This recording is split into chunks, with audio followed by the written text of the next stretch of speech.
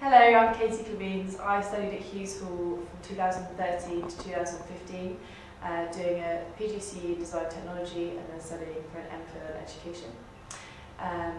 Prior to that, I studied architecture at Oxford Brookes University, and when I studied my PGCE here, I was really interested in gender differences, and I developed a scheme of work looking at inclusive design practices, and I brought in biomimicry tools into the classroom, so things like gloves and glasses that simulate visual impairment and arthritis. And what I found is that girls were really interested in looking at empathy, and they really enjoyed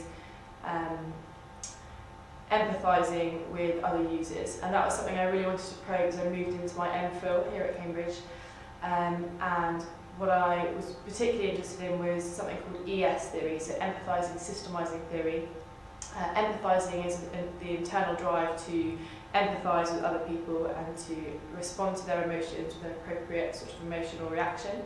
Systemising is ultimately lawful and finite, things like right and wrong answers, clear inputs and outputs. So Simon Baron-Cohen, who came up with this ES theory, talks about brain types or personality types. So empathising brain types are categorised as type E or extreme type E, or female brains, and type S or extreme type S. Systemising brains are also thought of as male brain types. Now, not everyone who is female will have a brain type of E, not everyone that's male will have a brain type of S. On average, more people who are female will have an empathising brain type, and more people who are male will have a systemising brain type. So I was interested in this concept of ES theory in relation to gender, and whether that might explain why there's more men in fields like engineering and STEM subjects and careers, and whether this idea of empathising might explain that sort of phenomenon. It's no secret that there are more men in engineering and fields like that, and that those fields struggle to recruit women. So I wanted to probe this further. So for my MPhil, I looked at year 9 pupils, so age 13 to 14, at a time when they are looking to make those all-important GCSE choices, what they were thinking in terms of the subjects that they liked, but also what their sort of brain types, personality types were. So looking at sort of categorising them using an ES survey developed by Simon Baron-Cohen. I measured over 100 pupils to look at their brain type and to see whether there was a correlation with their gender, which hadn't been done before. And there was a clear correlation between empathisers being female, systemisers being male. And then what I wanted to do is to interview a sort of cross-section of these people. So I interviewed empathisers and systemisers, and also what we call balanced brain types, so people that are equally strong at empathising and systemising. And what I found from the interviews wasn't a clear-cut preference to particular subjects from empathisers or females or from systemisers or males. But what I did find is that the way that they spoke about the tasks and subjects that they enjoyed was really interesting. So, for example, empathisers spoke often about people and relating kind of real-world context to the things that they did in lessons to people. So they really liked seeing the value of what they were learning in schools in a real-life context, whereas that was less apparent for the sort of systemisers.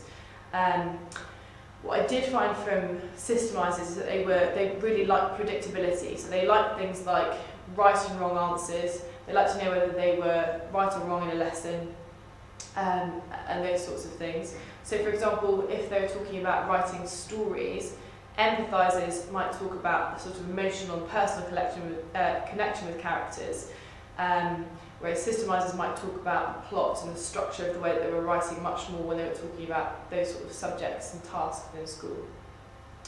So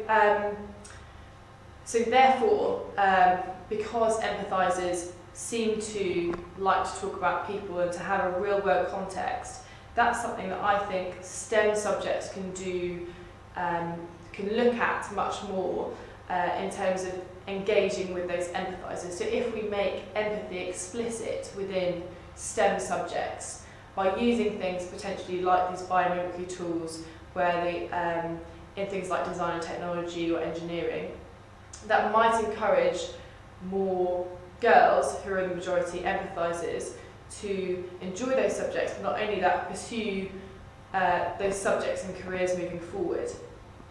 And I think in doing that, if we do have more gender diversity in those STEM subjects, it feels like engineering, then the subjects themselves and those domains and those fields and those workplaces are going to be much more diverse, because we'll genuinely have people from looking at things from different perspectives. And it's been said that it feels like engineering, we shouldn't learn facts and figures sort of by rote. We shouldn't be looking at statistics in isolation, but these products and these things that we're designing are for people, and we need to consider that human element and that real life context.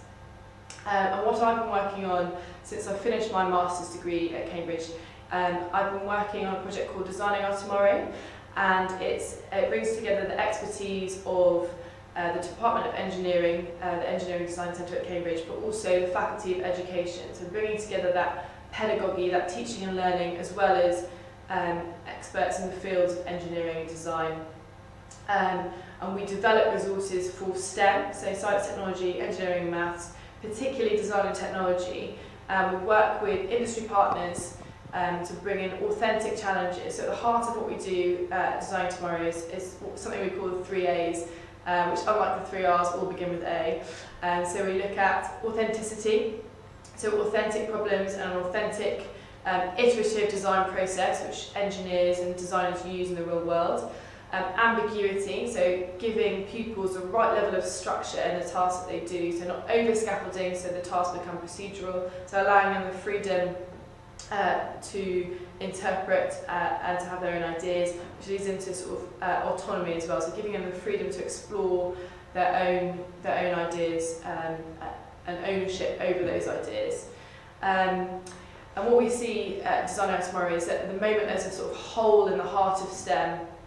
It's been said that science and maths have explanatory power, so they explain the world around us, but technology and engineering have that power of application, so they have the ability to apply that knowledge in a real world context. And society we see as being the hole in the heart of STEM, so we bring in that societal need, which is something that I'm really passionate about in terms of offering empathisers that real world context that they need in their learning and in looking at STEM subjects.